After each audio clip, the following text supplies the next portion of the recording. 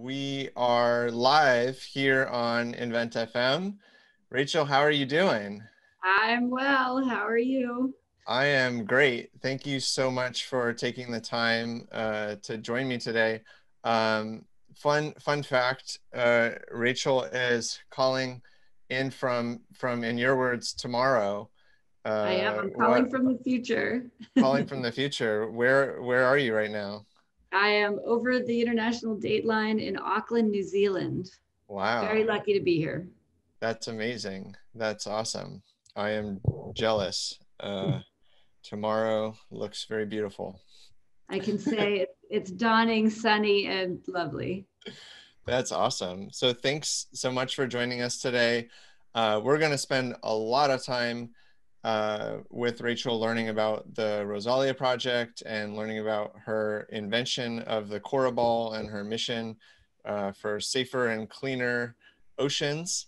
And before we get into that, I wanted to start, Rachel, by asking you for a little bit of help because I'm trying to figure out what invention is. And the part of the mission of this show is to learn from lots of different inventors of various types, some of whom don't even necessarily even self-identify with the term. But I guess I'm curious to ask you, like, I guess, do you consider yourself an inventor?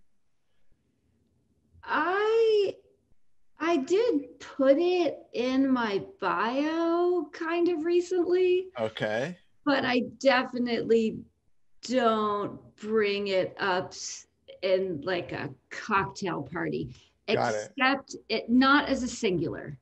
I Okay, think because our situation was very much a team effort. okay, If I co-inventor. do, it's in the context of we we make something to protect the ocean from Got it. microfiber pollution rather than going down the like specific road of like I or we invented a thing, Got but it. we did invent a thing. So the reality is that That yes.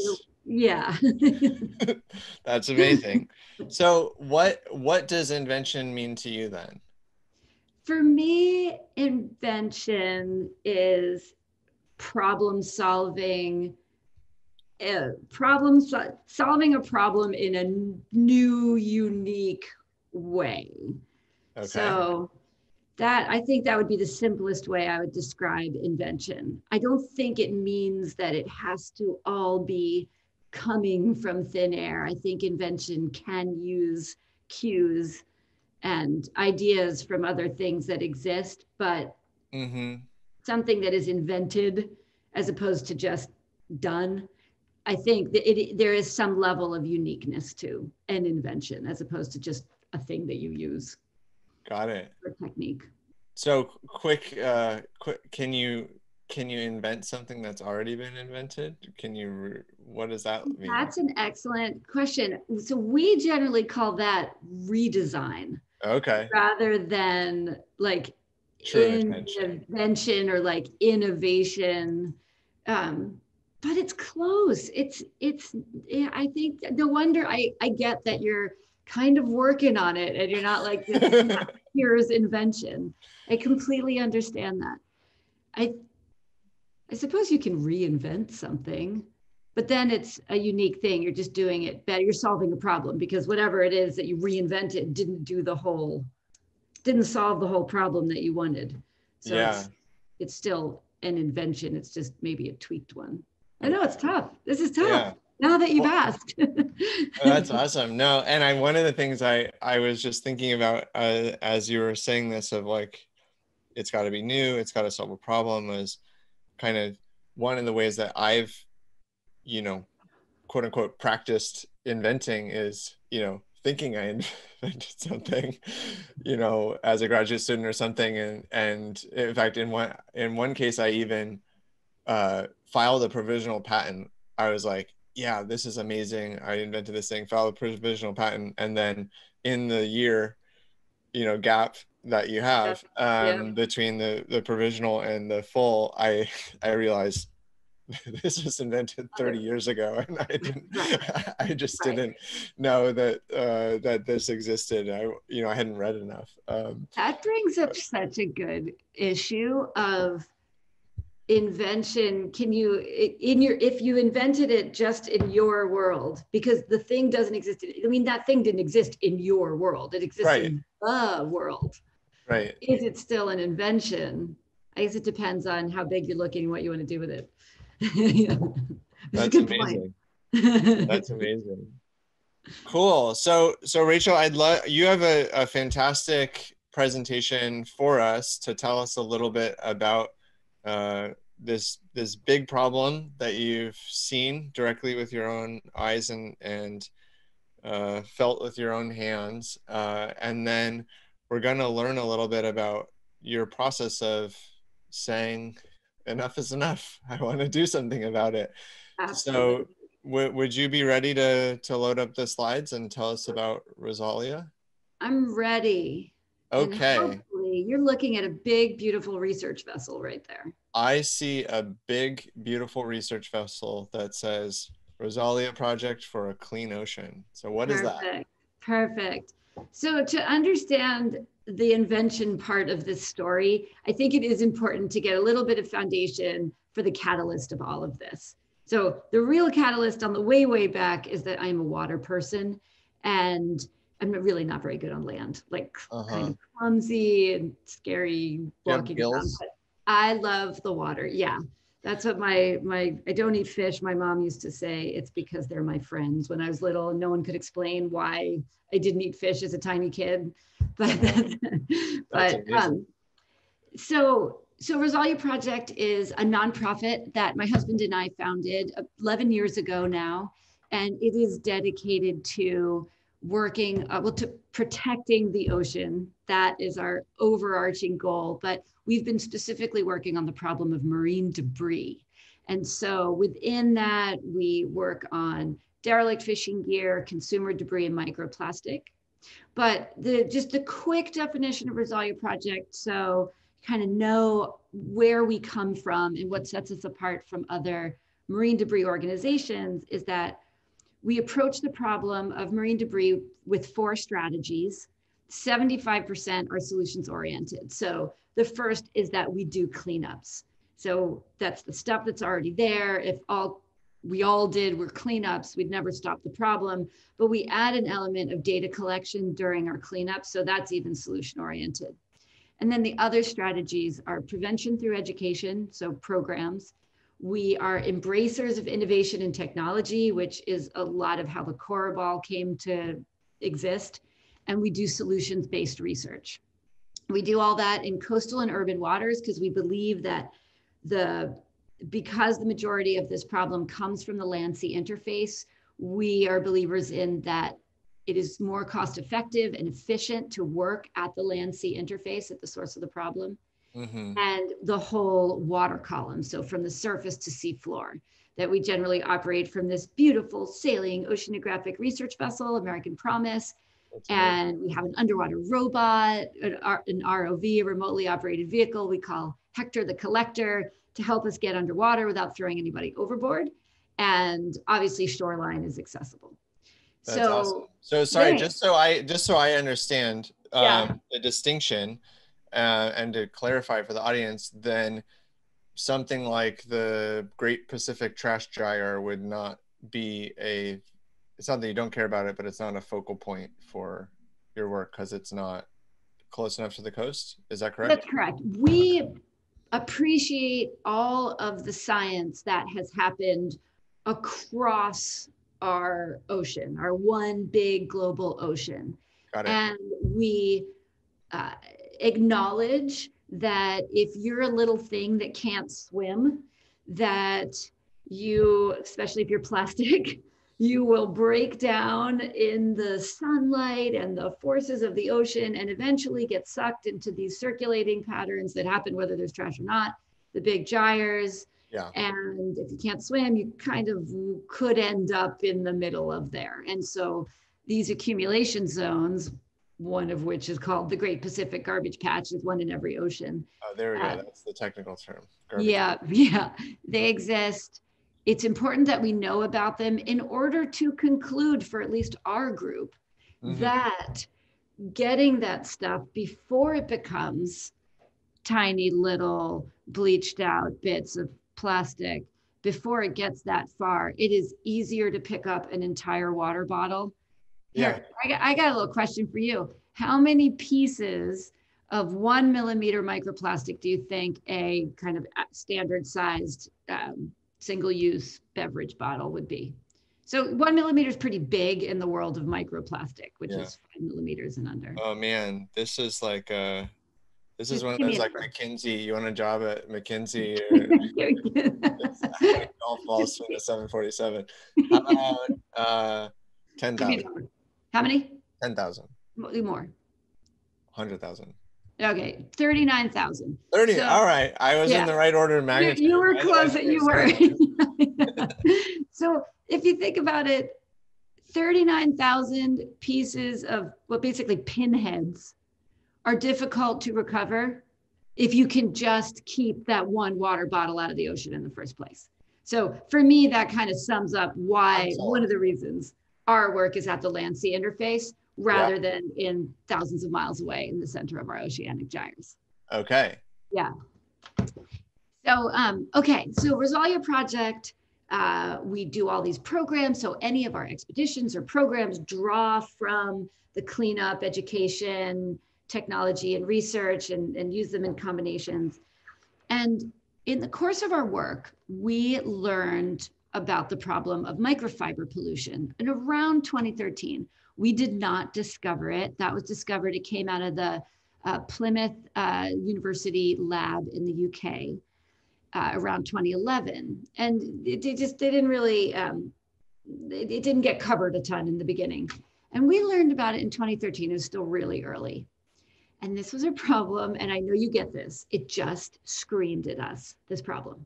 It didn't just like speak to us a little bit, it screamed at us. We thought, oh my God, this is, of course, our clothes are falling apart. And they go threadbare. We've all seen clothes go threadbare, but we never thought about where those threads go or how that actually works. And so when we heard about it, it was just one of those things. And so we set out to do 3 things. One, we wanted to see if we could come up with a way to stop this from happening. So a solution, we didn't know where in the continuum our solution would be when we first were like, this problem. So come up with a solution. We wanted to contribute to the then very scant knowledge, scientific knowledge about the problem. Specifically, our first question was, what does microfiber look like in the wild? And I'll talk just a little bit about that. And our third goal was to spread the word, because we wanted other people with more expertise than us and in other industries, upstream and downstream of consumers, to feel the same way and to apply their energy and expertise to the problem. So people in textile manufacturing or extrusion, weaving, laundry machines, that kind of thing, as well as just people who wear and wash clothes. So those were our 3 goals. Wow. All right, you ready to see what the problem looks like when? Sure. I'm ready to dive in. And I guess I just want to, right before we dive in, I just want to say for those that are joining us live, if you have questions during this, feel free to put them in the question and answer box. We'll probably get to most of them towards the end, but obviously we want people engaged while they're thinking about this. If you have a question now, instead of the chat, use the Q&A box. But okay, Rachel, let's dive in. Have you ever seen microfiber pollution? It's hard to see because the micro part is for real. I can't say that I've really seen it live. I think maybe the closest opportunity that I could have had to see it would be in Bali, where I was kind of, the Indonesian, what is it? The sea, it's not even an ocean, right? Indonesian sea is very shallow. So there's, in this beautiful landscape, there's, kind of trash everywhere. But no, the micro size, I think I'm not good enough or eye open enough scuba diver to have noticed. I don't think you'd see it as a scuba diver with the naked eye, especially just kind of swimming around the ocean, which doesn't mean it's not there. So Okay. see it more easily, you need to go all the way back to the effluent, the water coming out of your washing machine. So we're going to right now focus on the washing machine part of this problem. It was the initial, that was kind of the initial primary source of this pollution, and that's where we started working on it. So this is microfiber that washed out of our machine in a typical winter load of laundry. This is just a tiny bit of it dried and magnified. Okay. So we collected all the water in buckets that came out of a load of wash and then put it through a series of sieves. So that's what it looks like. So now I'm just going to kind of set it up. Okay. These are pictures of our clothing magnified. So this is a super fun rabbit hole if you have a digital microscope, and it's just super geeky fun to microscope your clothing. I'll lay out there that this bottom left corner, the one where you can't see the writing, it's hard to see the writing in all of them, but I want you to guess the material. No one has ever guessed this material in any of my presentations. But what's interesting here is to think, okay, so we fundamentally know this is caused because our clothes are breaking, particularly in the wash.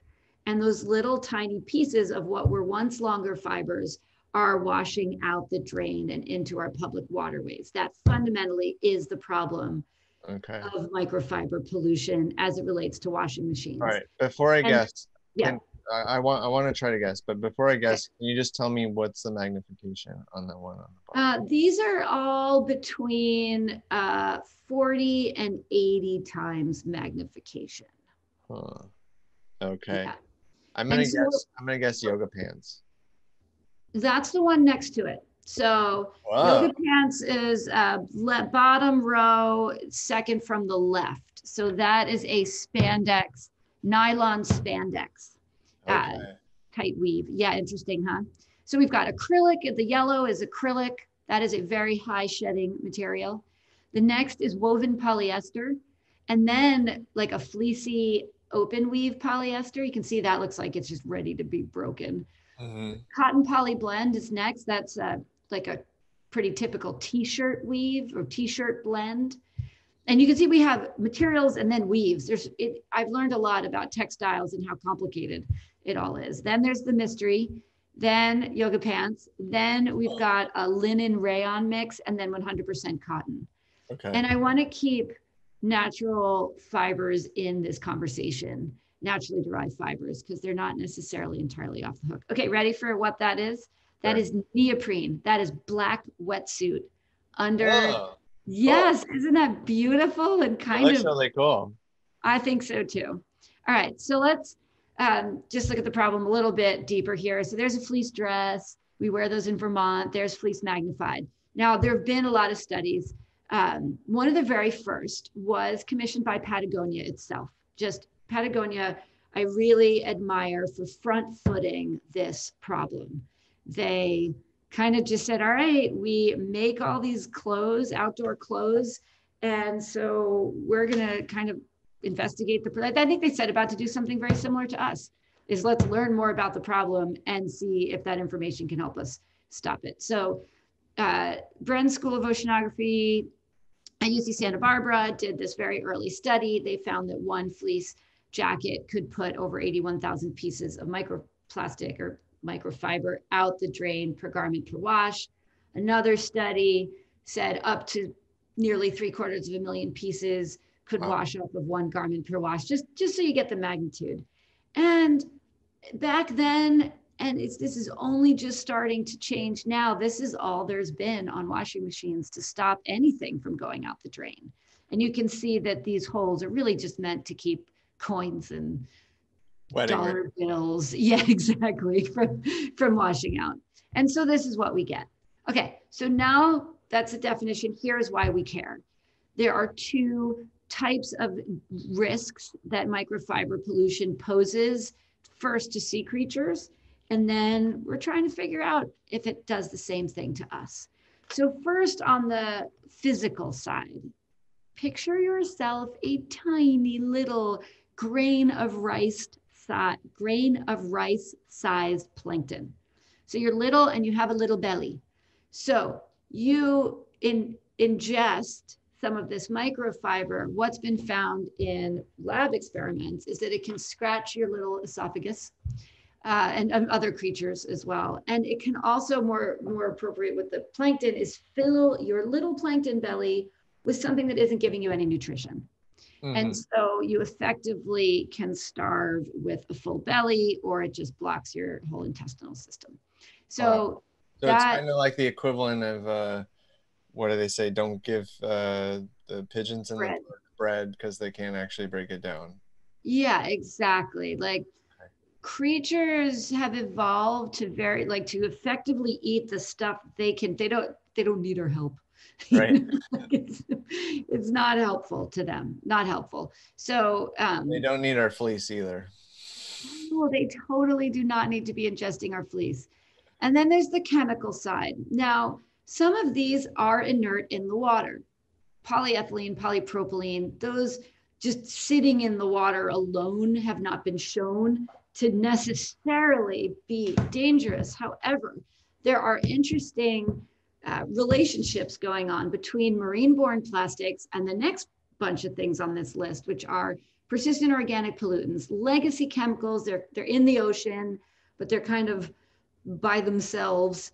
And what happens in the water is that these PCBs, flame retardants, which are the PBDEs, they can what's called adsorb. So they stick to the outside of marine-borne plastics. And studies have shown that when creatures ingest this stuff, those persistent organic pollutants can then desorb, and they get transferred into the tissue, bloodstream, skin of the creatures that ingest them. And that's happening at lots of different species and types of creatures. At this point, I think the last literature review found over 200 creatures that have been ingesting plastic in a very scientifically proven way. Mm-hmm. And I just also want to bring up that there are chemicals associated with our textile industry that appear also on naturally derived textiles, like cotton or anything else, like heavy metals associated with dye setting and things like optical brighteners and wrinkle releasers, which I didn't even know existed before we started working on this problem. Oh, yeah. Yeah, but you're not taking a shot of wrinkle releaser. It's not something we want to drink. And yet there's evidence that this loss of material can be a vector to bring not only the material itself, the potential harm that microplastic period causes in the water, but also bring across some chemicals that weren't already there. So yeah. The reality is what's in the water is eaten by creatures, period. That should be enough for us to take action to protect biodiversity and the marine food web. But the marine food web, as you know, is inextricably linked to the human food web. And there's been some studies that straight up just show that essentially what they eat, we eat. So Chelsea Rockman at the University of Toronto did a study, and they just straight up went and got fish from a fish market in California. So these aren't randomly caught fish. They were meant for our plates, and they did find that 1 in 3 shellfish, 1 in 4 finfish, and 67% of everything they looked at had microplastic, nearly entirely microfiber in them. Wow. So it's not just that sort of obvious fish, especially filter feeders, that have microplastic, particularly microfiber. There's been studies, this was a report, so this one wasn't, Chelsea's work was peer-reviewed and published. This was self-published by Orb Media that looked at water sources, found tap water. This is percentage of samples that had microfiber, not driving you to bottled water because it's just as bad. So there's unintended consequence there to say, look at the tap waters. But and there are, what did we say, 37,000 pieces of 1 millimeter. Oh, yeah, there you go, 39,000. So not only are you not, is it not as pure as you think it is, but then you're creating the problem over again. Yeah, it's a fascinating pile of plastic. Yeah, and one thing that I'll point out for people who are picky about their water purity and think that the bottled water is safer is all of those chemicals that you just mentioned on the other slide about, you know, phthalates and brighteners. Well, guess what? Those are all additives that are included as, you know, ways of improving the clarity of the bottle that is molded. You know, and so you're drinking that and when you dispose of it, you're putting that back into the cycle. So wow, that's really eye-opening. Thank you. Yeah, no, and it's great to talk to someone with your expertise as well to understand that. And that's an interesting element, that the fundamental material may be kind of inert, but the additives and other types of additional chemicals may be transferable in Sure. Yeah. our water environment. Well, and the cotton shirt example is a really good one, right? Because fine, cotton is, you know, full cycle, you know, will break down, etc. But what do you typically want when you buy a white cotton shirt is for it to look really white, and that's what optical brighteners do. And Never knew. yeah, and this maybe for folks at home that are wondering about this. Well, one, there was a thing called bluing agents, and those are mostly they're still around, but largely replaced by these optical brighteners. But you know, every piece of paper has this. Every, you know, white T-shirt that you buy has this, and it's also a big part of why, for example, like laundry detergent. A lot of laundry detergents look kind of blue, and they fluoresce this violet a little bit, because basically what the brightener is doing is making up for a little bit of yellow in the, so your eye is very sensitive to yellow, and so you're very sensitive to seeing kind of off white instead of pure white. And so the way the brightener works is it actually fluoresce, so the you know, supposedly white material, off-white material, is absorbing just a little bit of blue to make it look yellow, right? And because it's the complementary, right? And so these basically fluoresce in that kind of violet blue to make up for it. And so then it tricks it. It's actually absorbing more, but it's neutralizing the color. And so then your eye sees, so it's slightly grayer than it would have been from a pure, like how much light is being absorbed perspective, but your eye is so sensitive to yellow that you see it as a brighter white. It's pretty Oh my cool. God, that's awesome. That is the sort of first and best explanation that I've heard of that. So thank you. Sorry to interrupt. It's something I thought it'd be fun to share. And I obviously love it. presentation is not about me, but I just it's important. Most people don't know about it. And I think that was spectacularly helpful, because yeah, I hadn't known about that, but then of course hear about it and think, oh, again, another thing, of course. That's fascinating, and makes so much sense that like yellow just makes white look dirty. So if you can neutralize your perception of the yellow part, and of course blue would do that. So cool. So yeah, so we're talking about, so we're also talking about a different sense right here as relation, which is taste. And it's been this, so these microfibers have also been found in honey, salt, chicken. And I usually tell people this is like the worst this talk's going to get. This is like the low point. It has been found in beer. Wow. So everything from here one's on. safe. What's that? No, nothing is safe. Nothing is sacred. Yeah. So everything from here on is about solutions and trying to make things better. So okay.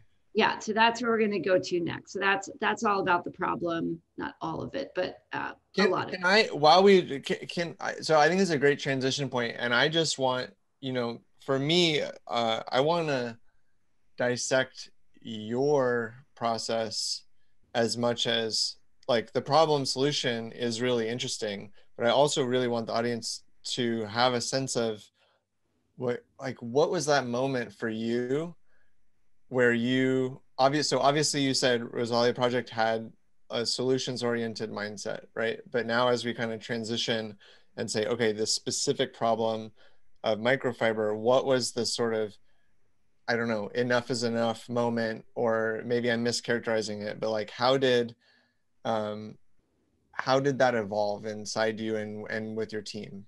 It's funny for this problem, there honestly wasn't that much evolution. We Okay. heard about, like, we read a thing about it, and Uh-huh. our immediate reaction was Just like, this along. is so dumb. We This gotta is, do something. yeah, this is crazy. And that this is going to be the ocean's biggest problem. That is Okay. virtually what we thought when in that first article that we read about it, about this paper that had come out in 2011. And the article was about that.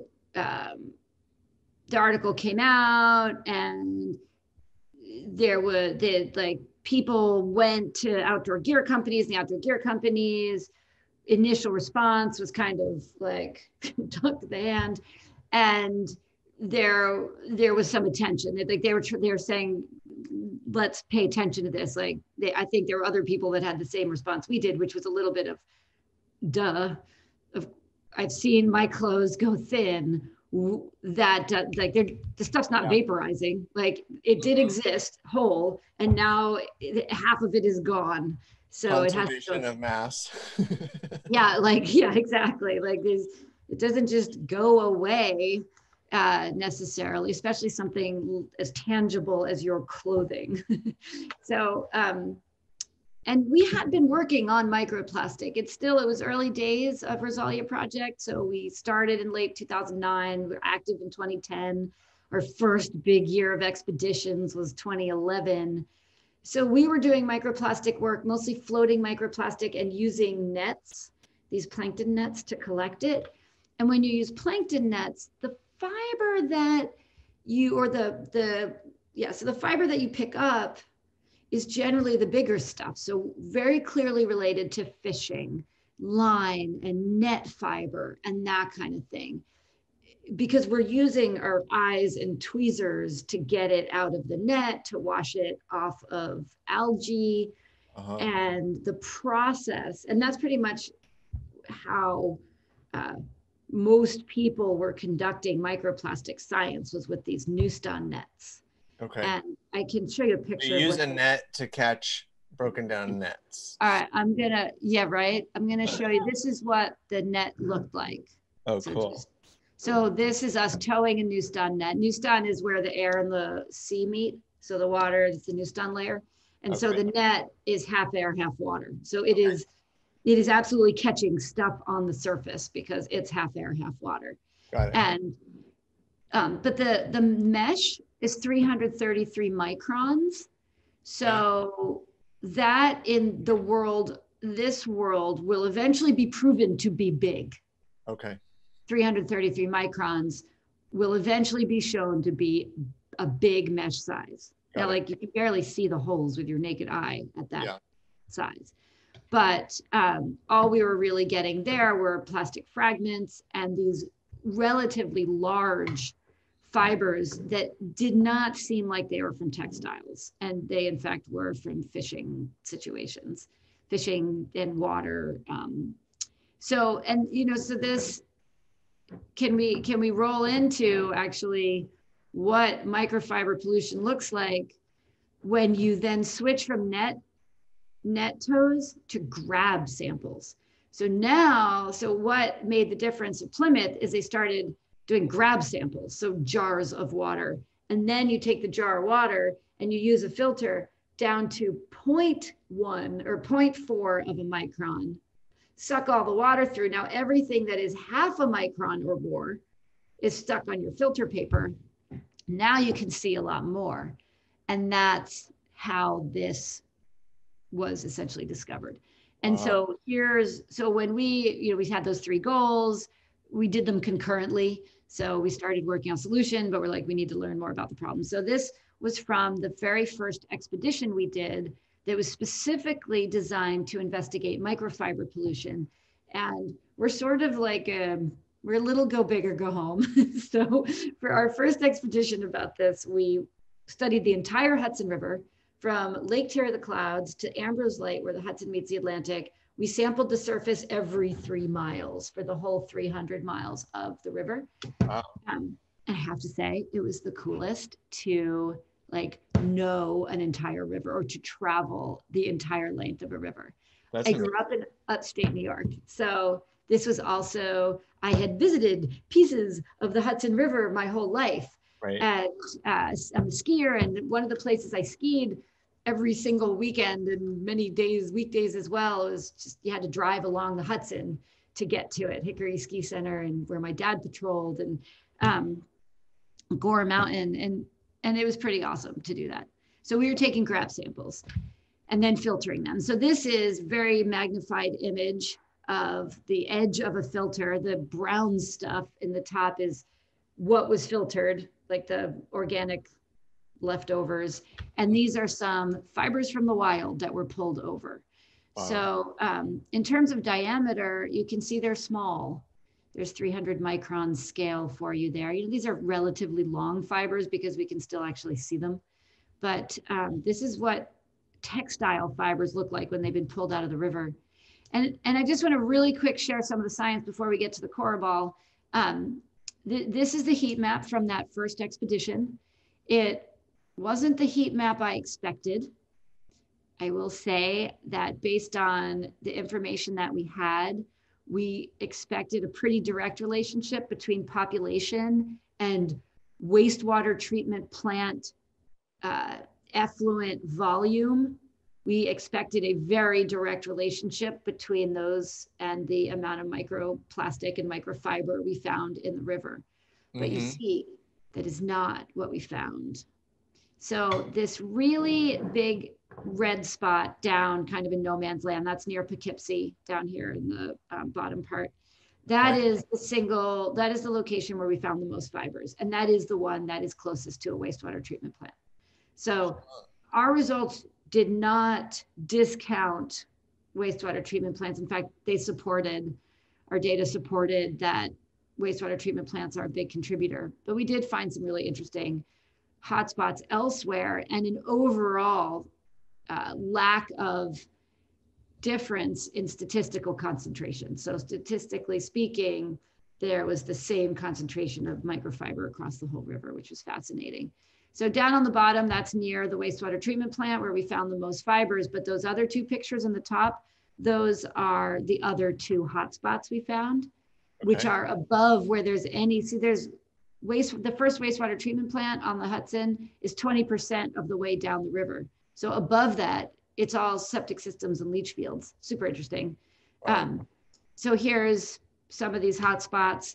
Our hypothesis was that recreation was an atmospheric deposition, most likely related to, back then we thought, recreation.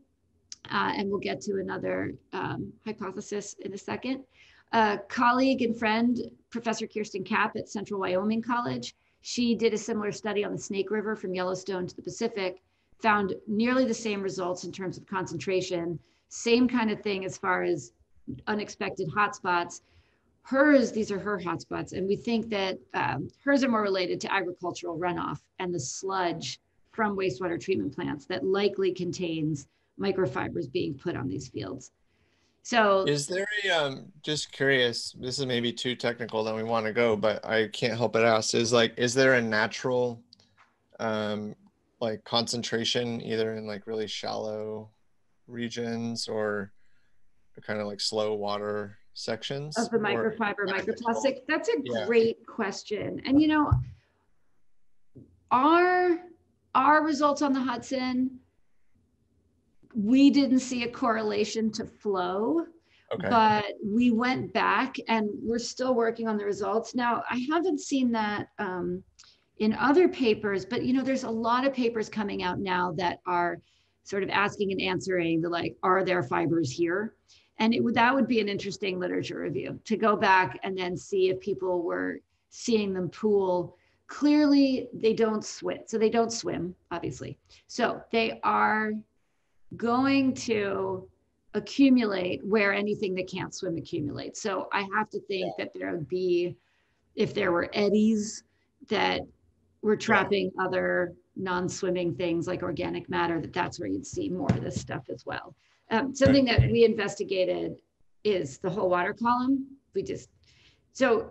Yeah, I'm literally right there. So this is just one last thing, is when we thought, oh goodness, so this is about wastewater treatment plants, but this is about something else. And so I went outside my dryer vent, and this is what I found. Wow. On the foliage. And then we got a new dryer, and it had this screen thing on it. And this, I didn't even know there was a screen on it after it was installed.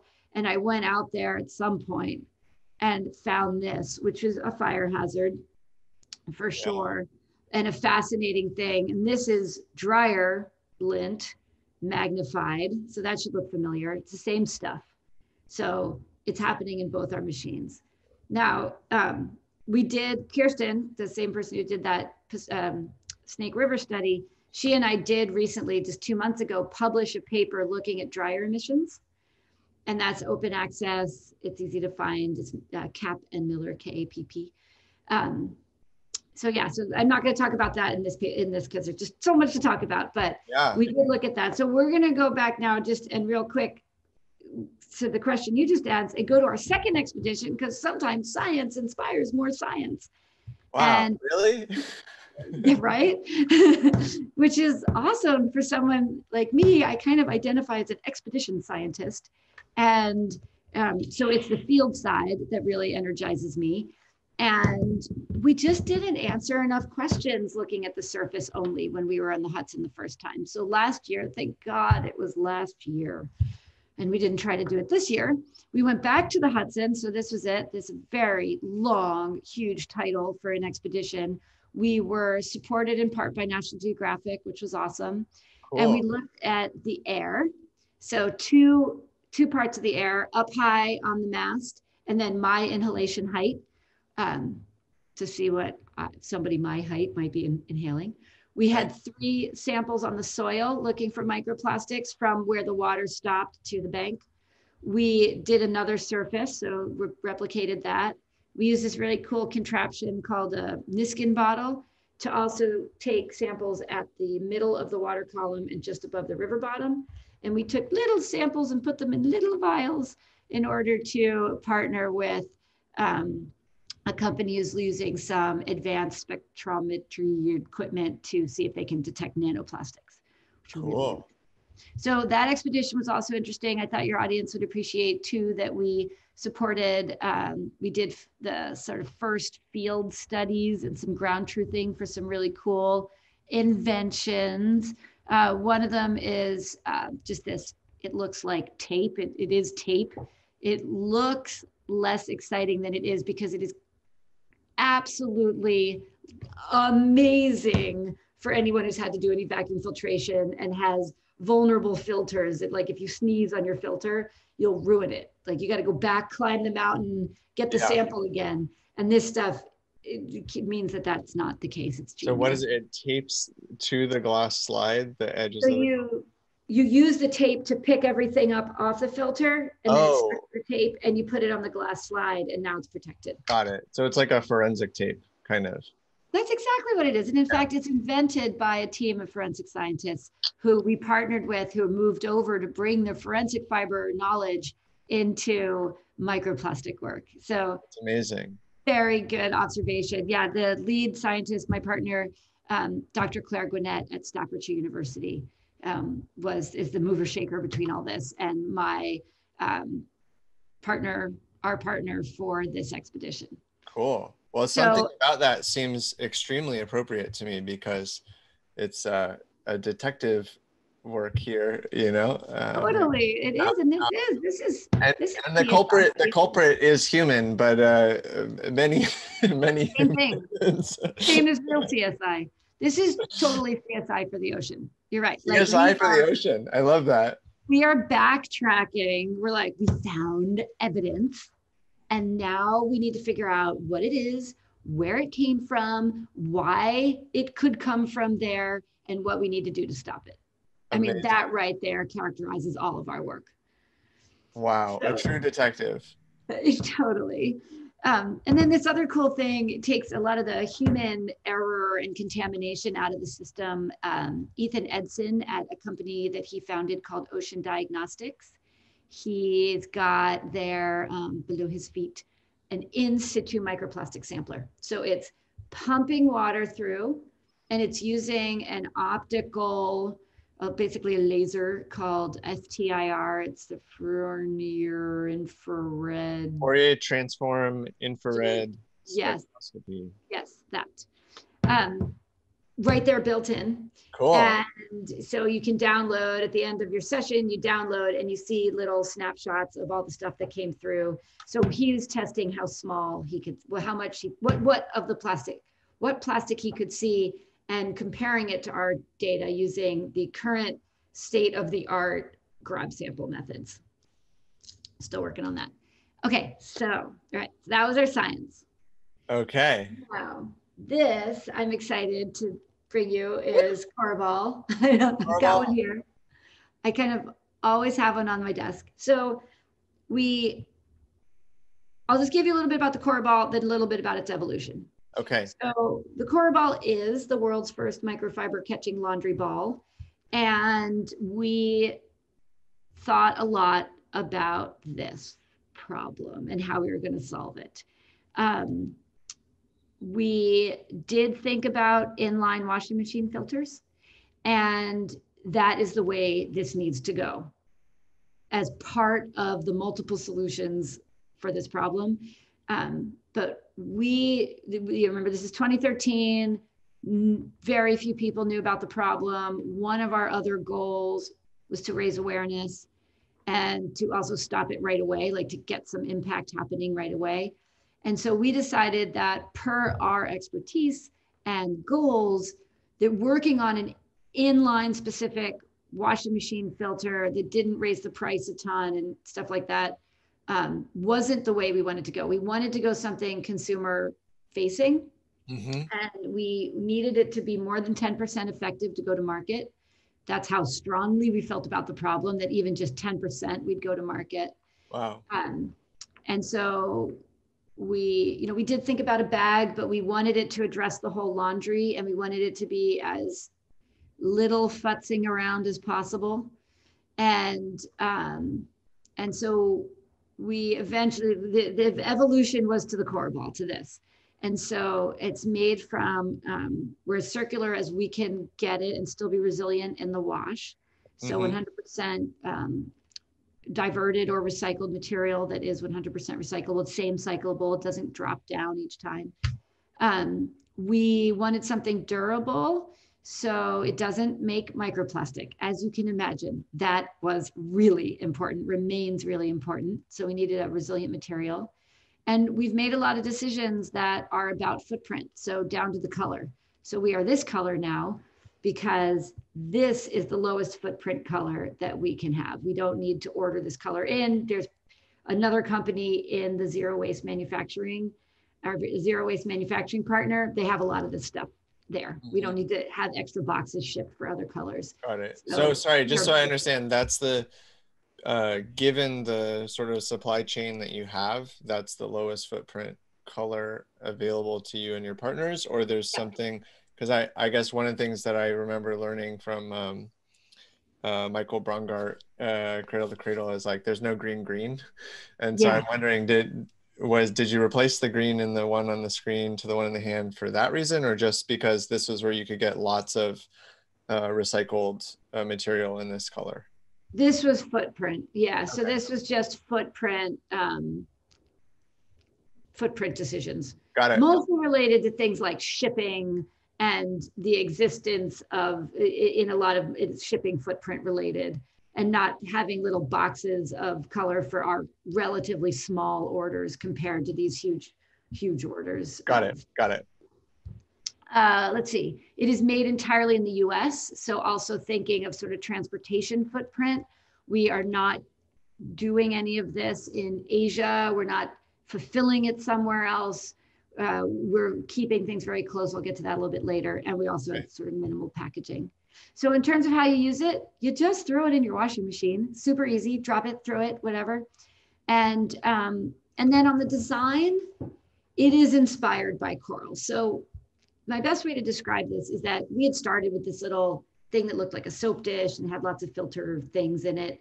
And it really just, we wanted it to attach to the inside of the drum, but all that happened was the clothes kept bashing it off the side. It just didn't work. It really didn't work. So we kind of had to stop and we had to think, what are we trying to do? And not stop microfiber pollution, but like really mechanically, what are we trying to do? And we said, we're trying to catch small things from moving water. Like that was the simplest way to describe our goal. And when we thought of it that way, we realized that coral totally does that. Yeah, coral's like stuck to a rock and it catches small things from moving water. That's amazing. So that is biomimicry. Biomimicry, exactly. Nature does it best. And so why try to do better than nature? So these are little coral-like stalks that, that help mechanically wrap. The fiber gets literally stuck in here. Wow. And then fiber attracts more fiber gets stuck to more fiber. I have to say one exciting moment was at a conference when I met Dr. Sylvia Earle, and we were chatting and I showed her Cora Ball, and her first response was that it looked like a sea creature. So that was an awesome moment. Compliment. Yeah, I was like, for a biomimetic designer. Yeah, in the wash, it cruises around, of course, with your clothes, not against them. Okay. There were weird, unfounded rumors spread initially that we somehow caused more shedding. Interestingly, I will share that scientifically, it's been shown that the exact opposite happens, that we help reduce shedding. And yeah, we're not sure exactly how. I think it might help reduce. Well, it's not abrading. You have this soft, sorry to interrupt, but like you have the tip is circular and smooth, right? And so you're not on purpose.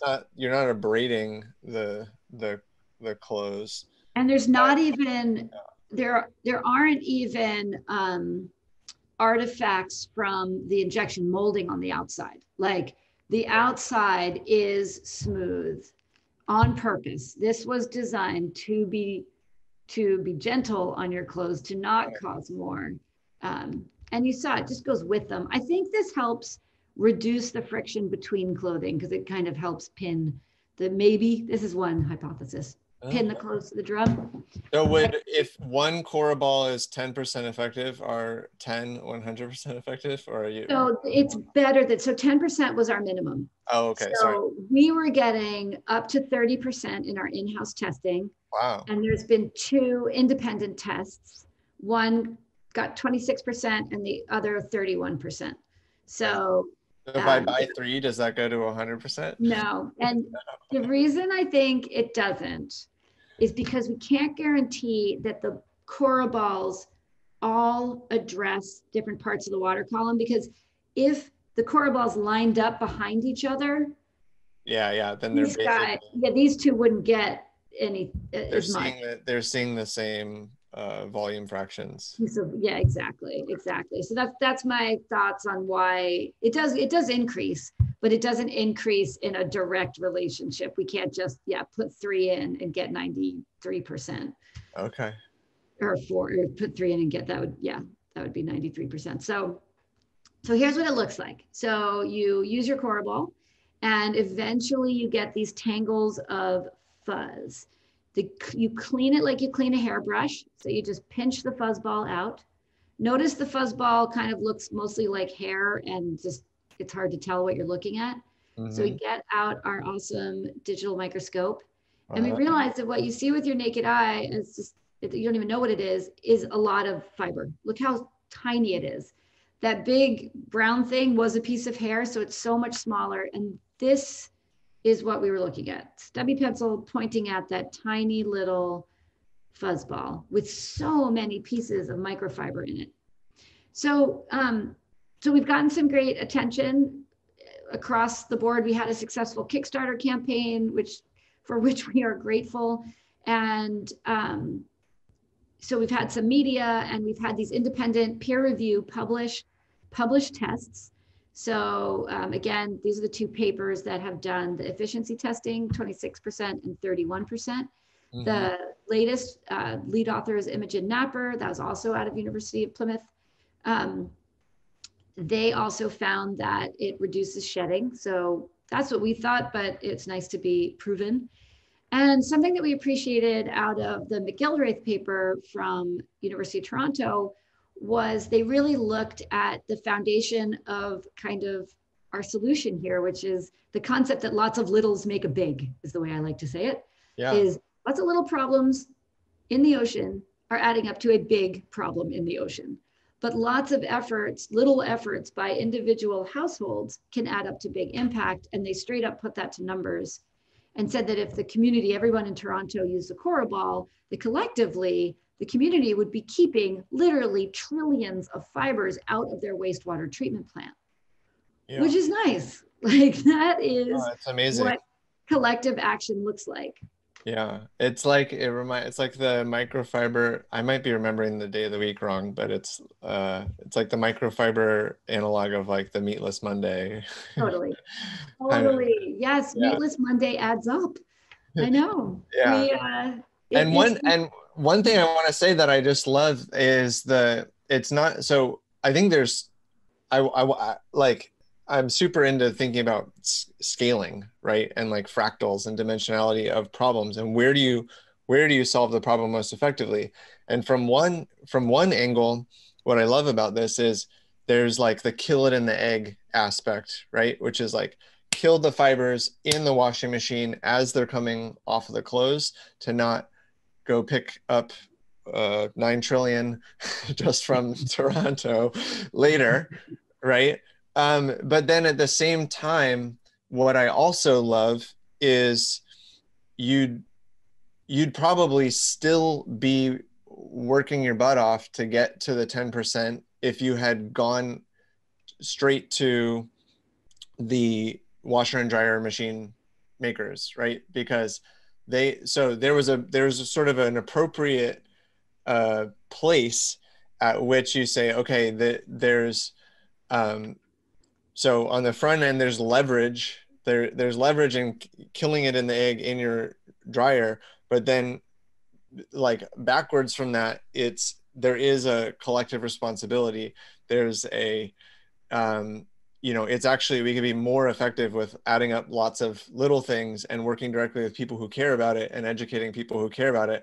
And I'm sure all of the washer and dryer people are now, on their whatever 5-year development cycle thinking, oh man, I could charge double for a washer dryer that doesn't do this, at least in Berkeley.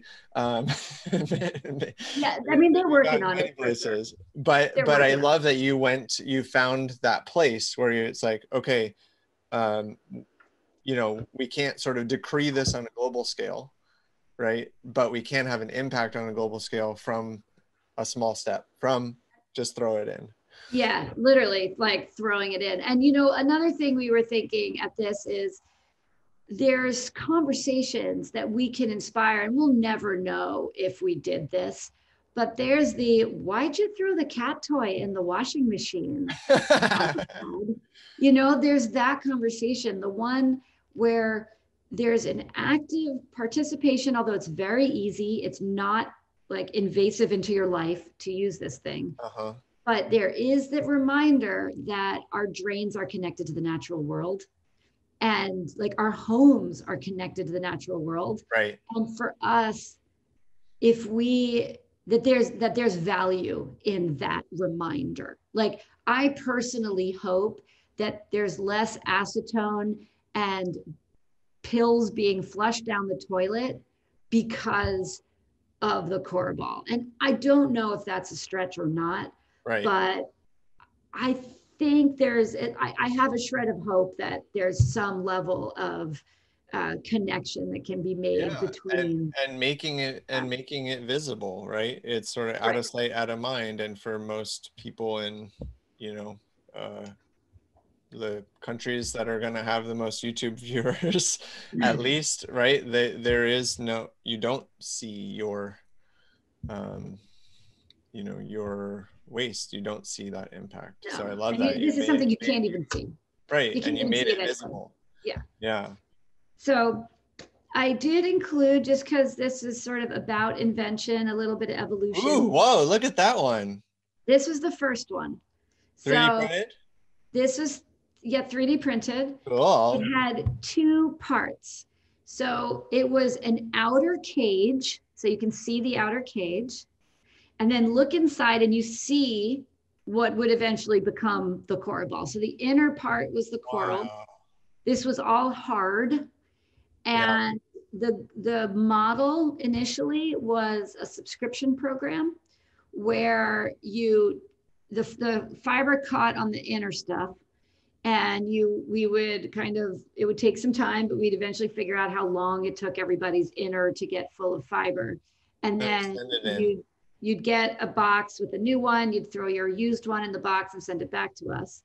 And through this subscription program, we would sort of guarantee the circularity and getting it all back, because that's a very big challenge, is the get it actually back. That's a question I have. And actually this is probably the most, sorry, not to take this too far away from here, but I'll just give you an example where this was really depressing.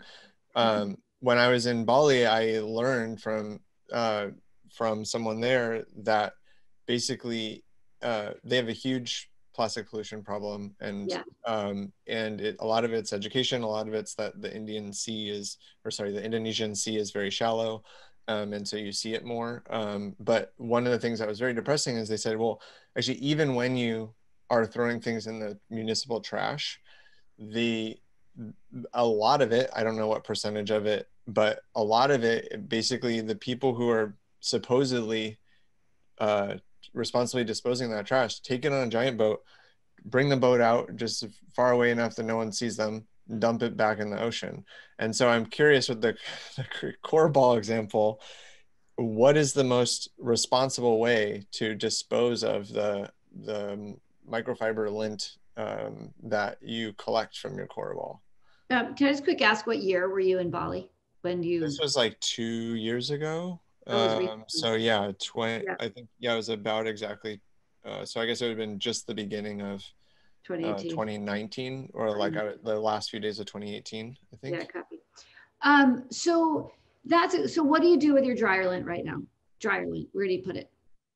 I guess I collected it in a pile on top of the dryer, and then when it gets big, I put it in the trash. Right. So it's the same stuff, and right now it has to go to the same place. Okay. So it's a fascinating, for me, this particular issue I find fascinating, because landfills so let's go with the US and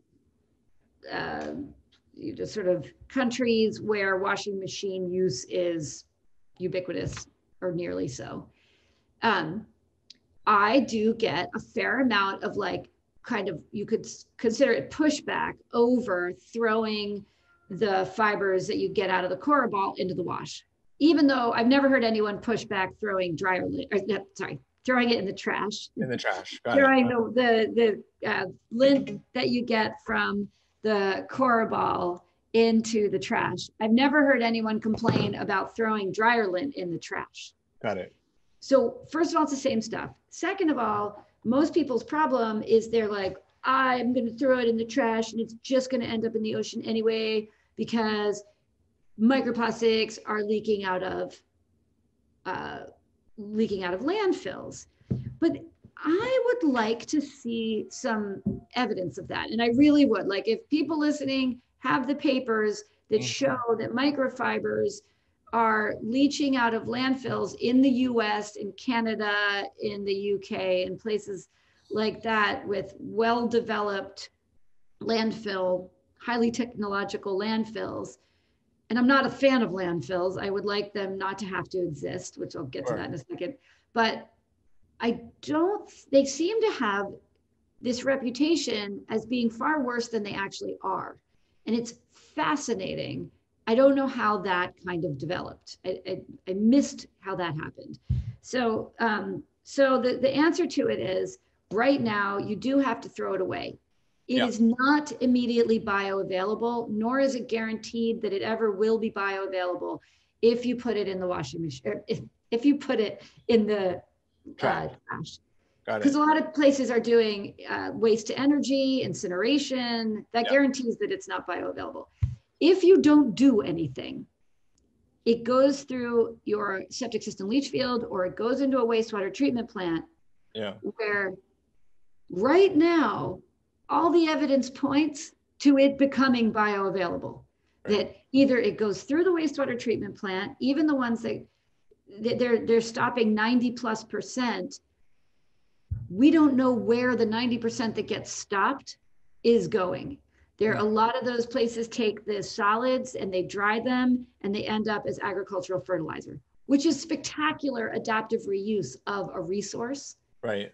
But it does mean if those microfibers haven't been somehow vaporized in the kiln drying process, and we don't know if they are or aren't, they end up on the fields, and then they're run off and they still end up in the water. Okay. Wow. So there's a really interesting kind of, I have a list of topics that need researching. That's so amazing. Send me your capstone project students and I got a list. All right, calling all capstone project students. Rachael is taking writers. Yes, people Rachael has a mission for you. That's amazing. I've got a list. You can pick biology, more chemistry, physics. Like it got it. Well, I was kind of thinking, you know, if I had a microscope and some tweezers, you know, maybe on each fiber there'll be that little number. Yeah, right, a little RFID I tag. just put it in the right recycling bin. Oh my God. No, you know, there is a signature though. There's a signature, and we, thanks to Claire Gwinnett and her team, we are identifying each and every fiber that we found in the 2019 Hudson River expedition. We're not able to get to additives with the technique we're using, but we're able to get to the type of plastic. So I can't wait. Maybe you'll have me back. I can share the results in a year. Okay. Yeah, COVID has gotten in between us and our labs, so things are going slower, as they have been for everybody. So at some point, we will have papers and data and results that hopefully point to something really useful from a solution standpoint. So I'll just real quick why we didn't go forward with this. Yeah. We did do some market research, and we got some very appropriate pushback in the form of, I've never heard of microfiber pollution, but I understand how I'm part of it. I will buy your thing, but I will only buy it once. I will not do a subscription program for this. Yeah. It was the darkest greens that were like, sure, whatever, I'll do it. But everybody else was like, I don't want to keep paying for that. And we said, okay, that's fair. What their feedback was, they wanted to be, as I call it, the masters of their own microfiber destiny. They wanted to do it themselves. And so we also learned how expensive the cage was going to be and how impossible it was to make the thing that we designed in the middle, because it was 3D printable, but not injection moldable. Yeah. And no one had come up with amazing photopolymers that could pass the properties of injection molded plastics yet, you know, at that time. No, not that. Just to put it out there, I don't know anybody working on that problem, but yeah, no, you're right. That is enough materials for 3D printing to make the Cora Ball real. No, you're right. It's fascinating. And in fact, the materials, so here's 3D printed Cora Balls, early ones, test ones. And thank God for 3D printing. I have such a hard time even conceiving of how we could have done this without 3D printing. I don't know that we could have. We didn't have the resources to do whatever it is people used to do, have to make a mold for every single idea that they had. Oh my God, what a nightmare process. It is incredible what 3D printing has done for like the iterative process of developing a thing to solve a problem. It's absolutely incredible. That's amazing. So Can I ask a question? Because I'm really curious. So, you know, obviously here you were using 3D printing in the context of prototyping, and then you're now using injection molding for production. And one of actually the very first guest, Spencer Wright, and I were joking, like, why do people do Kickstarters?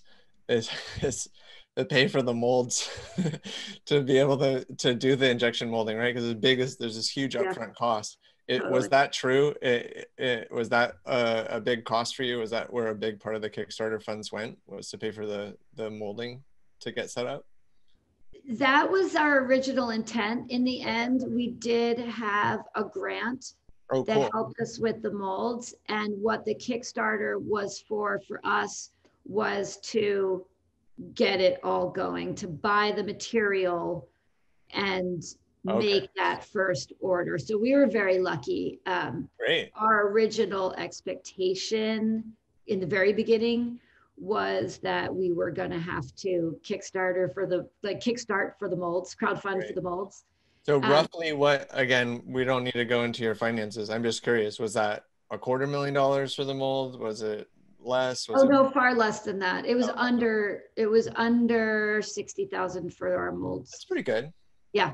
Yeah. I mean, it's very straightforward, but not something you want to put on your credit card. No, definitely not. And you know, the thing about 3D printing is, well, here's this is now getting into. Whoa, so cool. Yeah. Let's do this. So this is about this is in between. This is after the Kickstarter. So the Kickstarter exceeded our expectations every day, multiple times a day. I was wrong about something every day of the Kickstarter. That's amazing. You're learning. Totally. Like, we'll get to whatever number in 2 weeks, and we would get to it in 2 hours. We're like, okay. Well, so anyway, so with the Kickstarter, we ended up with 15,500 Cora Balls pre-ordered. Holy cow. Our original expectation was we'd make 1,000. Like, that was kind of where we were, maybe 2,000. And so we had a very big initial order, like the material, we weren't going to have this kind of slow rollout like we kind of thought was going to happen, where we would make them for a bunch of people, they'd be used and we'd have time to tweak. No, we had to kind of come out with some good decisions made. And the biggest decision was the material, because clearly our criteria had to be that it wasn't virgin, that it was both recycled or some level of diverted, and like it was something that we were keeping out of a landfill, and it didn't need to end up in a landfill again. You know, there's some level of lack of control that the manufacturer has at the back end, but at least by making it possible, you kind of do as much as you can do along with education. Yeah. And so here's some of our material journey nightmare. It was a nightmare. You can see, like, look at the crazy warpage and shrinkage and breakage, or something you can't see. You just have to take my word for it. It was too hard. It would like rip up the clothes or rip up your fingers trying to get in to get the fibers. And the 3D print wasn't going to work because it literally took 3 days to print on the sort of Ultimaker 2. 3 days to do one Cora Ball. And that's and for those that don't know, it probably takes 3 minutes to injection mold. So not even. Yeah, 3 minutes when you get all the parts. Right, but 3 minutes combined. Yeah, exactly. I mean, this is really untenable. And, you know, and again, one of the reasons we had a fleeting thought of open access, you know, of open, of giving it out to people.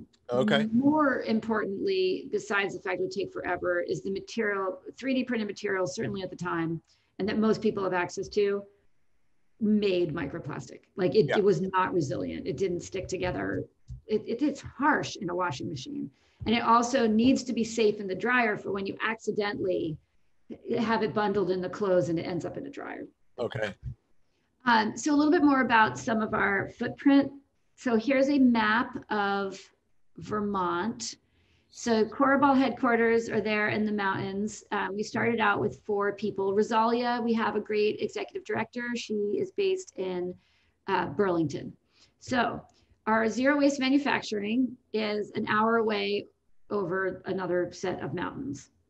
We do use a separate assembly and fulfillment center. So that's also an hour away up the valley. That's why it's the difference in distance, and it's still an hour. Everything's an hour in Vermont. So what's great, assembly and shipping, that's one place. There are a lot of people. It is very tempting to send it from manufacturing to assembly and then ship it again to a shipper, to a fulfillment center, who then ships it out to the people. So we're lucky that we don't need to do that again. And here's the best part. Concept 2, have you heard of them? They make the rowing ergs and other exercise machines. I haven't, but it sounds cool. They're awesome. They use the same 2 companies. They are bigger than us. They have their own truck that goes around and around. And so they've given us, yeah, we've hitched a ride. Their biomimetic principle, small organism hitching a ride on a large one. Yes. So they've given us a pallet space, and we get to put our stuff on the truck that goes north. And then the truck that is empty going south isn't empty anymore. It's got all of our packaging from manufacturing coming back. Wow. So we're pretty much zero packaging waste, or zero waste, packaging waste between manufacturing and assembly. They That's just amazing. put the boxes and stuff back on. And we're really proud of that. It's like, again, a little thing, but it adds up over the years, the trips and that kind of thing. And then I did just want to, before I kind of finish with some philosophy, just wanted to share, remember I said that one of our goals was awareness.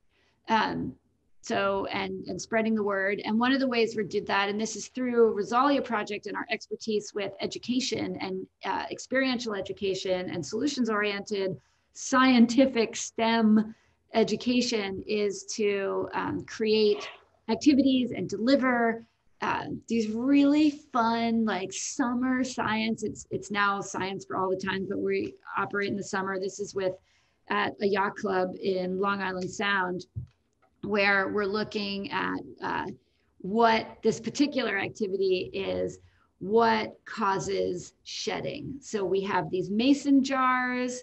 See, it's not just boys. Mm-hmm. We call this bikini science. This is summer fun science during sailing class. You can see some mason jars. Those are the washing machines. And we work with people of all ages, but obviously in this case, these are middle schoolers who are asking questions about, well, is it agitation speed? Is it how much water you use? How much you stuff a washing machine, temperature of the water? All those kind of factors is we're replicating that and testing.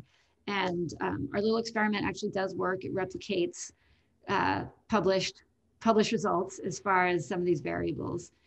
Wow. And it's very fulfilling. And if anyone is listening and would like this activity, we just completed working with NOAA's Marine Debris Program and other great partners who work on this problem, Blue Ocean Society, and one of our partners called the Booth-Based Sea and Science Center. And we've produced a teacher kit, a teacher guide to deliver, and this would be good for parents too, especially in the age of homeschool and stuff like that, to deliver this particular microfiber activity. Cool. So, yeah, just email. You can email. The easiest thing I think would be just info@coraball.com, and I've got that at the end. Okay. So, we'll just go with that. Okay, so the other thing that I share and that I want to kind of wrap up with is just a little bit of sort of our philosophy on solutions and our sort of guiding things. So one is that all of these problems that we work on, whether we're working on marine debris as a sort of big picture, derelict fishing gear, or microfiber pollution from our textiles, is I am a firm believer in the just let's all not expect that there's one easy way to fix basically anything. And the more we have a collective reconciliation with this because it's less satisfying than just the sort of silver bullet. But the sooner we can all recognize this, I think the sooner we make big impact, so that it's going to take solutions with an S. The Cora Ball is not the solution to microfiber pollution. It is not, but it is one of the solutions. You've already, so sometimes I say that, and then somebody says, well, if you could do one thing, what would it be? Like, buy a Cora Ball. No, God, there's no one thing. Yeah, right, buy a Cora Ball. But what I would do is, if I had to pick one thing, is like do this kind of universal mind meld of all the people everywhere. And the message that I would deliver and to imprint into people's brains is that there should be no waste. And the positive way to state that for me is that everything has value. So it has value for the reason you bought it or made it or whatever, but then it's done that, but it still has value as an object. And it may be positive value, it may be negative value, it may be its value is as something that's harmful. But either way, if we think about that, I think we wouldn't have waste. We would have constant circular design and a lot more respect for our natural world and its resources.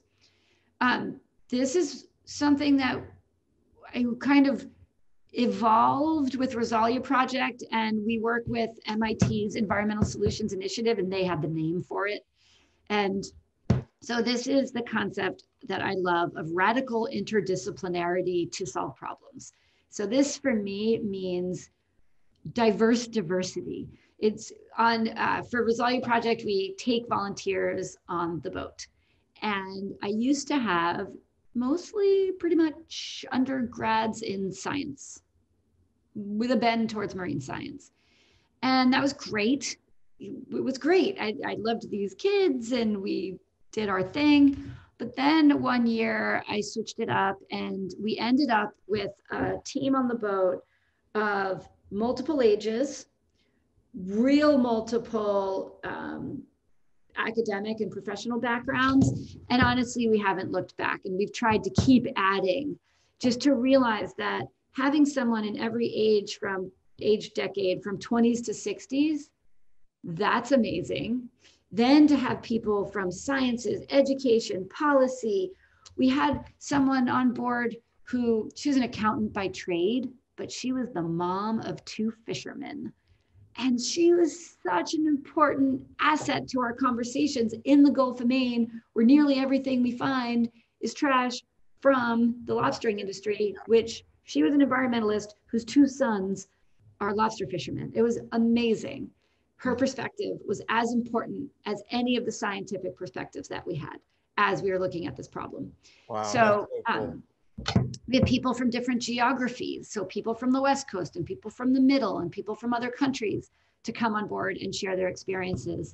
And, you know, this is beyond the sort of obvious of gender, ethnic, and other types of diversity that in sort of our overall society need more attention and that kind of thing. But this sort of goes beyond even that. This is saying we're not just bringing scientists on board, we're bringing scientists of a whole lot of scientific disciplines. Like we're going beyond just the basics. I already said this one, lots of littles make it big.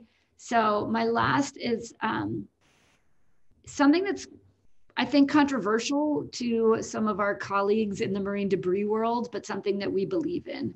And that is, there's power in large corporations to do some good, not just to do bad. And the reality is that when a large corporation demands something better, especially as it relates to like a material or something like that, they create the scale that enables this better whatever to be accessible to other people. And so that's what we mean by cut a wide path. Yeah. So are there any examples there that you want to share in terms of either, like the Patagonia one was really cool. I love that they're, you know, don't buy this sweater, you know, they've kind of clearly have that as part of the brand. And As soon as you put that at the bottom, my mind immediately jumps to thinking of people like Amory Lovins, who just like, he'll just go, call Walmart every day for a year and be like, hey, did you know that you could improve the fuel efficiency of your trucking fleet for the exact same price of the one that you already have? But anyways, not to get distracted, are there corporate initiatives that you want to highlight as being like a big win, or could you think could have a really big impact? Well, I can tell you where I like the lightning bolt to make me realize, like, we had already kind of signed on to that because we were working with the Trash Free Seas Alliance and the American Chemistry Council. And so we had already fundamentally believed that, but I hadn't had a way to really describe it until I was at the Global Summit, or the Global Climate Action Summit in San Francisco a couple of years ago. And I was in an audience, like pretty close to the front, because how could I not, when Alec Baldwin was interviewing Jane Goodall. Okay. And Paul, oh my God, I just forgot his last name, the CEO of Unilever. I don't know it off the top of my head. Yeah, so the CEO of Unilever on one side of Alec Baldwin, and Jane Goodall on the other side. And no gorillas in sight, or yeah, no gorillas in sight, in this pretty striking background, actually. So, and Jane Goodall had little stuffed guys with her. Awesome. So there's this amazing conversation that happened, obviously, about her work. And then Alec Baldwin turned to a guy in charge of a big company. Yeah. A really big company. And what he talked about was, he said, look, we are committed to finding sustainable palm oil. Now, palm oil is something I personally have been interested in, but we haven't gone like public. And my little personal pushback is, my husband and I don't buy anything with palm oil in it. And on the boat, we don't buy anything with palm oil in it, which means it's really hard to get cookies. Yeah. And so on the boat, we always make our own cookies, and we ask people to come with their favorite cookies. Okay. And it's kind of a nice thing. It's sweet, both literally and figuratively. And it means that we don't support unsustainable palm oil for a million reasons. So this guy says, we're committed to finding sustainable palm oil. And he's got so many brands of packaged goods that would use that.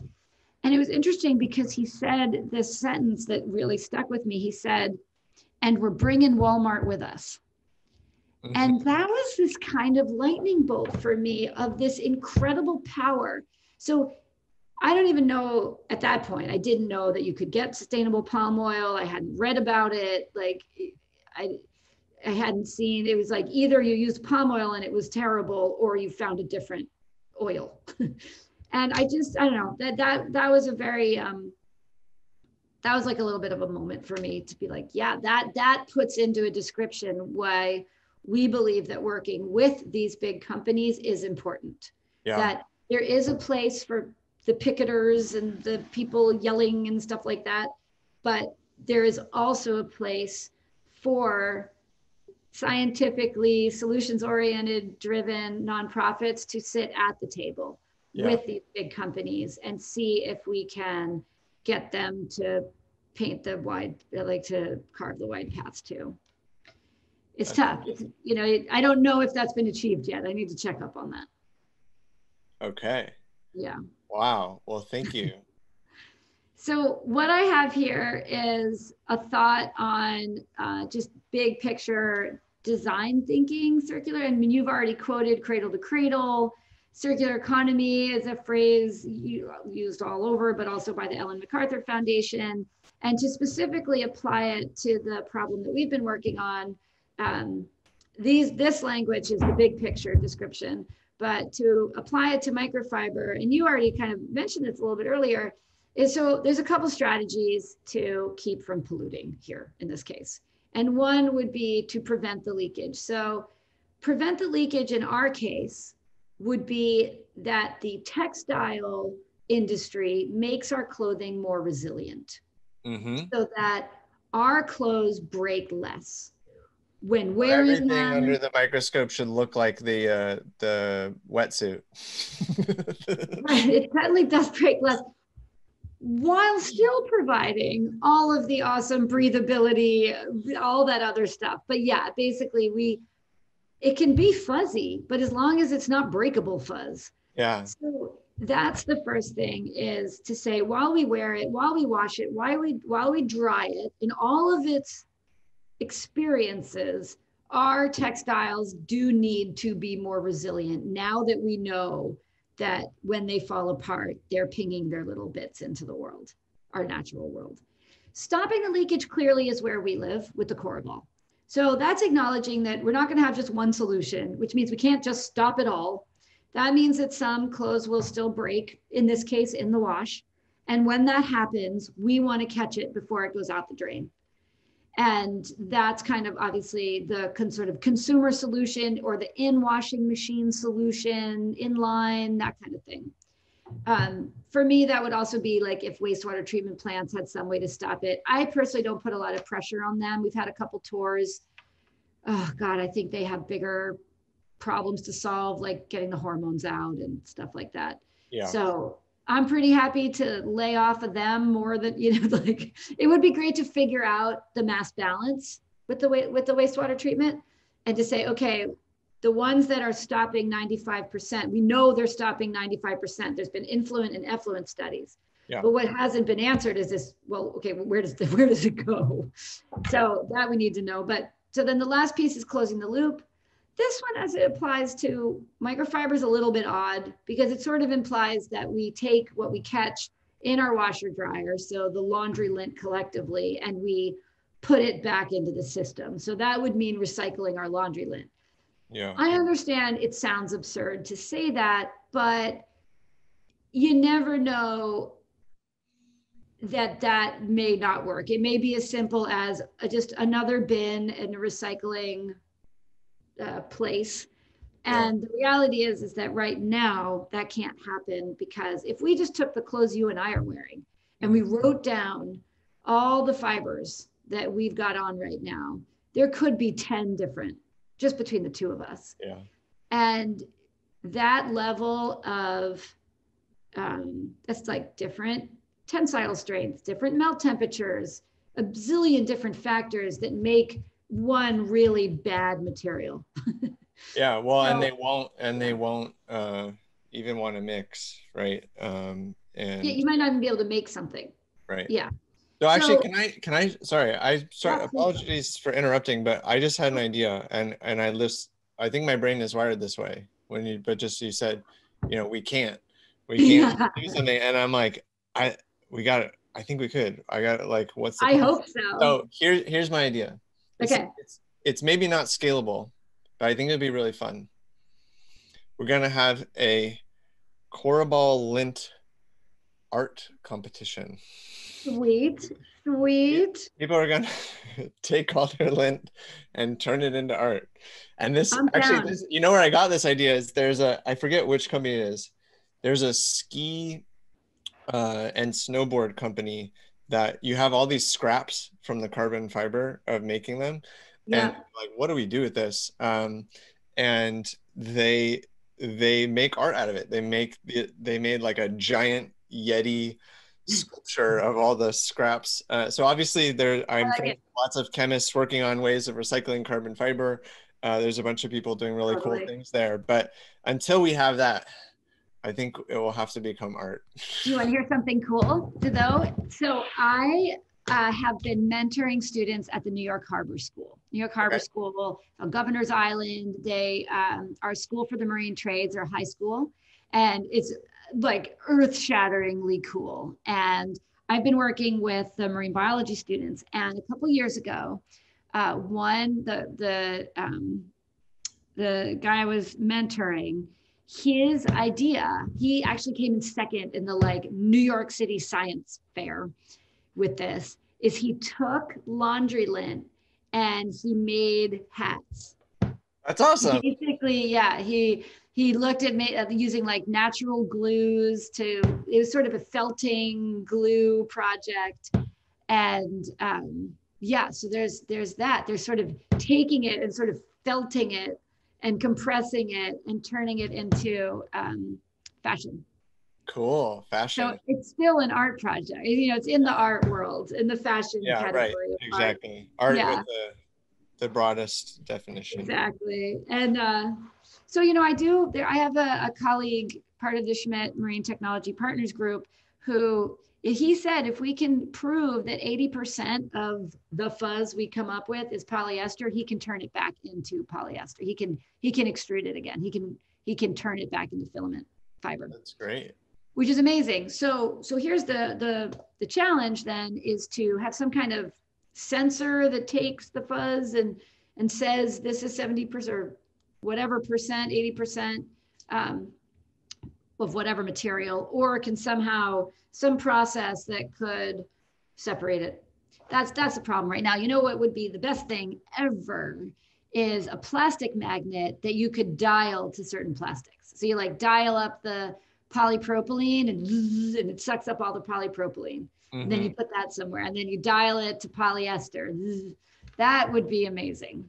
Yeah, my friend Mike Biddle spent the first half of his career solving this for you know, traditional thermoplastics for recycling, but I think it's a very different problem on the micro and nano scale. So I met Mike at a plasticity event. That's awesome. He's a real inspiration to me, and awesome. Yeah, cool. He's a cool guy. I have some final words of wisdom. Yeah, we broke this up into people who are just working in their own homes and people who are working in their businesses to take some action. We call this 2.0 because 1.0 is the reusable bags, the coffee mugs, stuff like that. So we know that. I feel like I would be insulting your audience to tell them to bring coffee mugs, like reusable coffee mugs. So we have some suggestions so for your own home to just, you know, rethink the stuff that only lasts once.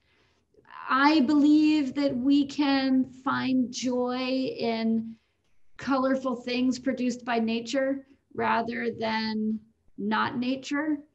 As it relates to balloons, I'm not a big fan. And that there's, you know, this kind of movement to repair, spot clean, do stuff like that. It makes a difference. It really does. And we do encourage people to do cleanups, but when you do a cleanup, to include the data component, because not everyone needs necessarily a straw ban. They may need something else immediately because your local place has 10 times as much plastic bag trash as straw trash, or it might be the reverse. And knowing that is giving you the power to actually make something change, or to realize that you need to come up with something new in the first place. You know, it's that information. It was science that caused us to start this Cora Ball project. And then on the design side, for people working on well, whatever it is, that think about the big picture, that everything has value at all times. And is your thing going to have negative value, and what are all the actions you can take to reduce that from happening? And that you can find opportunities to lower your footprint. And I just didn't even realize this until I was forced into manufacturing to do it. It just, there's so many places. And I will say none of it is easy. The system is set up to make very bad decisions for the environment. It is easier to make high environmental impact decisions than it is to make low ones. Yeah. But the more we all ask that there's opportunities to be lower footprint, the more likely there will be those solutions. So that's what I encourage, this kind of looking at all the parts, and then to be ready to monitor and adjust. I think one of the things I've found, there's a lot of things I found disturbing about the last 9 months. But one of the most disturbing things I have found about the last 9 months is over the whole mask wearing thing, that like at one point, Dr. Fauci said, we don't think masks work. And that statement was held against him even after we absolutely unequivocally scientifically know that masks work. And so there's just something about that just frustrates me beyond everything. So I do want to and science is making mistakes and learning from them and being honest and correcting them. Right. And the reality is that there will be some of the stuff that I'm telling people will be proven wrong, because we got into this before there was very much science, and already we've had to backtrack. It turns out using your delicate thing on your wash, the delicate setting, that does not reduce the amount of fibers produced. Okay. Because it uses a lot of water, and a lot of water causes the clothes, we think, to friction, and it just, that doesn't, now less aggressive spinning, that does. Okay. That does reduce. But we used to say, I had it printed on cards, part of our packaging said something that we have now updated. We've updated our cards as we've learned. And so as people try to make an impact, I do want to emphasize the need to be willing to monitor and adjust, and to realize that there may be some things that were great attempts, but eventually get proven not to be as awesome as something else. And and so the final is something, there's a Netflix series called Abstract, which I find absolutely fascinating. I don't know, have you watched it? I don't think so. No. I recommend it.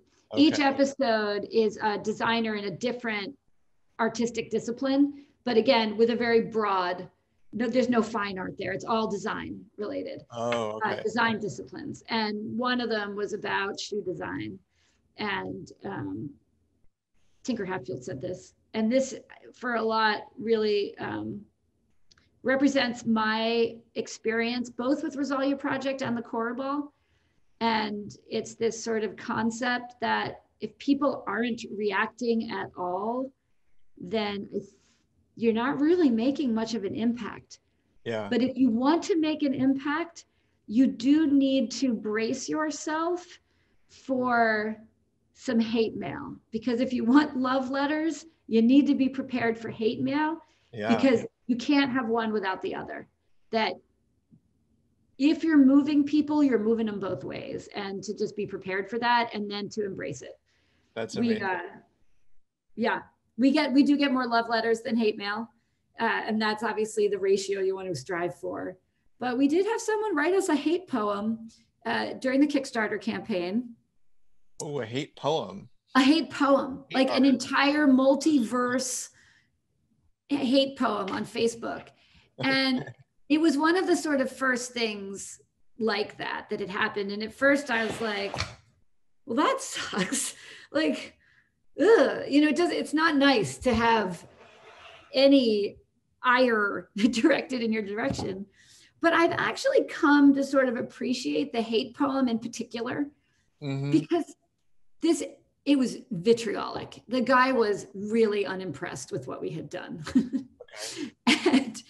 But he spent, 20 minutes, 30 minutes thinking about microfiber pollution and our solution to it and how much he hates it. But like, we moved him to take a significant part of his day thinking about microfiber pollution. That's so beautiful. And do you remember any lines from the hate poem? Well, it's interesting from our little pre-conversation. It did say something about how stupid it was to use plastic to protect the ocean from plastic. Which I'm on the opposite end of the spectrum as a polymer chemist. I find the most beautifully ironic part of the entire project. So yeah, no, and we get it. It can be hard to swallow. I should find the hate poem again. I think I screenshotted it and then it got buried. It was within the first few hours of the Kickstarter coming out. Okay. And I should find it. Well, that's but I do believe that, and this advice that I've given to people who are also kind of striking out to do something new or to work on a problem that has some controversy attached to it or not, is just to to know that you're gonna get pushback, and that fundamentally it's a good thing because it means you are inspiring a reaction. Yeah, I love that. What's the opposite of love isn't hate, it's indifference. Right. Yeah, And you know, for me, indifference, I would rather scoop ice cream for a job than do this much work for collective indifference or a lack of impact. So if I know I'm making an impact to the planet and people are indifferent, I would still do it. But remember, part of our goal with the Cora Ball was to actually inspire people. It wasn't just to, like, on the down low protect the planet. It very much was the opposite of that. It was on the, like, out loud to protect. Cool kids only. Yeah. So thanks for letting me kind of weave this into our discussion. Yeah, I've got some info there. Yeah, Rachel, I've learned so much from you. I really appreciate your time. I just want to, for those more auditorily oriented than visually, can you just say your contacts, info at coraball.com? That was one. And then what's the best place for people to find you on social media? Yeah, the best place to find us, just email best. There's more people answering. Info at coraball.com, C-O-R-A, Cora Ball. And our Instagram, which is where we're most active, is at the Cora Ball. That is amazing. All right. Well, with those final words of wisdom, and the audience knows where to reach you, Rachel, I just want to say thank you one more time. I am super inspired. I had so much fun chatting with you, and we'll say goodbye to everybody for now. And hopefully we'll have you back on the show with more data, more learnings, and more updated version of your beautiful mission. I hope so. I learned so much from you as well, and really appreciate the chance to chat. So thank you so much. All right. Well, thank you. Take care. Thank you. Bye.